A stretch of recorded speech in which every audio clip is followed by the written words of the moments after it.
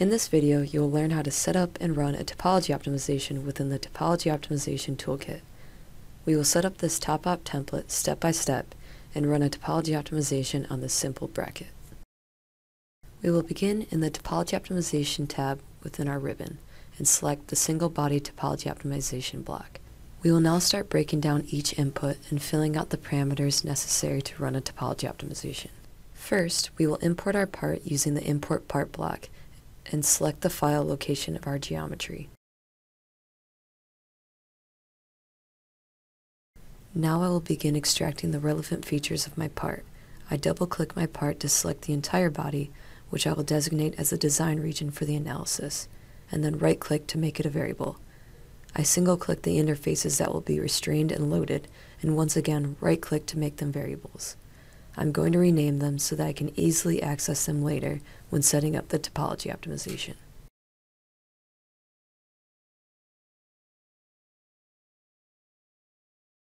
Also, to keep my notebook organized, I'm going to input comments between each important step within this process. Now we will start designating our design space. This requires creating an FE mesh of our design region. To do this, I will start by creating a mesh from my CAD body. For the first input of this block, I'm going to drag in the design region that I designated earlier. The max edge length input is optional. This controls the maximum edge length of any triangle within the mesh. Next, I'm going to refine this initial surface mesh using the Remesh Surface block. In the surface input, I can drag in my mesh from CAD body. I will designate an edge length, which is the target edge length of the elements generated. Now I can select the shape of my output mesh and will select triangle in the drop-down menu. I'm not going to alter the default values in the other parameters and will leave the optional inputs empty. Now I can create a volume mesh in my geometry with the volume mesh block and can drag my Remesh Surface block into the domain input. It is important that the edge length of my volume mesh matches the edge length that was designated in my Remesh Surface block, so I will put a value of 2 mm here, and leave the rest of the parameters as their default values. Now I can create an FE volume mesh for my design space, and I can drag my volume mesh block into the first input of my FE volume mesh block and select the geometric order within the drop-down menu. I am choosing a linear geometric order to perform a faster analysis. Choosing the quadratic order will result in more accuracy, but a longer computation time. To keep my notebook clean, I'm going to make my design space a variable, drag my FE volume mesh block into my design space variable, and then I will be done filling out this parameter of my topology optimization.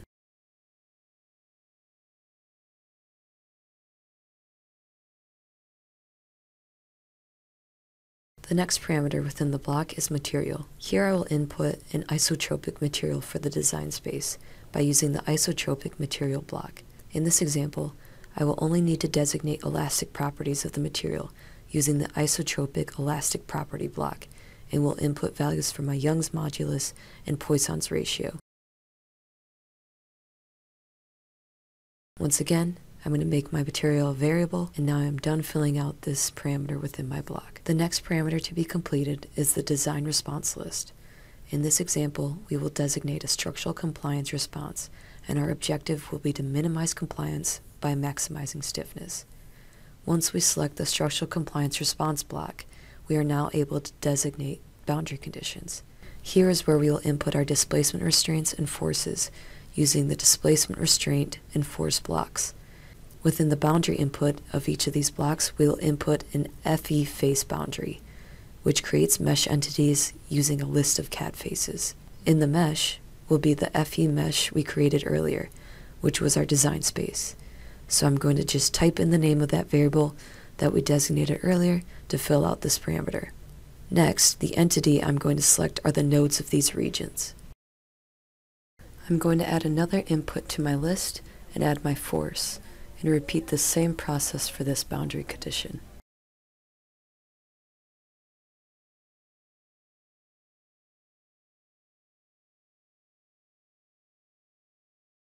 You'll notice when I isolate the views of my force and restraints that their restraints are designated in red and the force in yellow.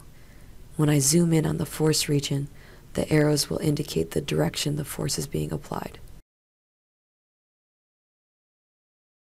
I'm going to make my design response variable, drag it into my response input, and now I'm finished with this parameter. The last parameter within my topology optimization is the design constraint list. Here I will use a volume fraction constraint, which constrains the volume fraction of my design space to remain below, in this case, my input value of 0.2. This value can be anywhere between 0 and 1. This essentially means that the resulting volume of my geometry will be less than this designated value. Now that all my parameters are completed, my topology optimization will run and output a raw result.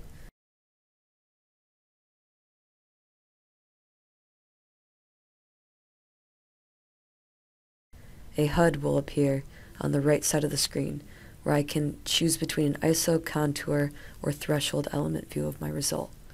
By selecting the slider bar and dragging, I can vary the threshold and iteration amount. Now to transform this raw result into a smooth body, I will use the Construct Optimized Body block.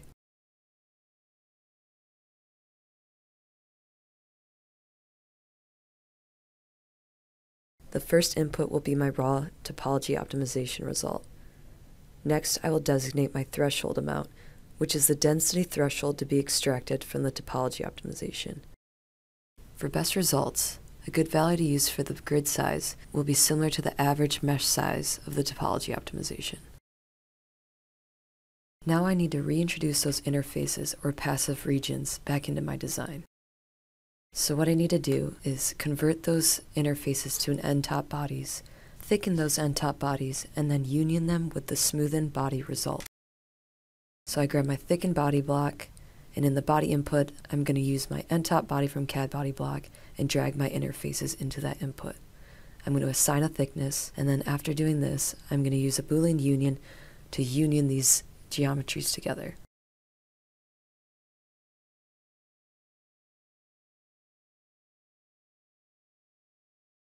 Once I have these regions, I can now union them to my smoothened body result.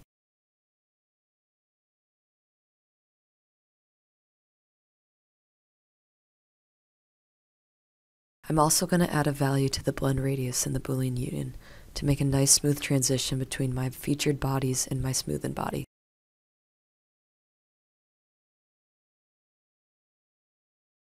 You'll notice that my interfaces are rounded at the top and bottom. In order to remove this roundness or bleed over, I will do a final Boolean intersect between this geometry and my initial design region.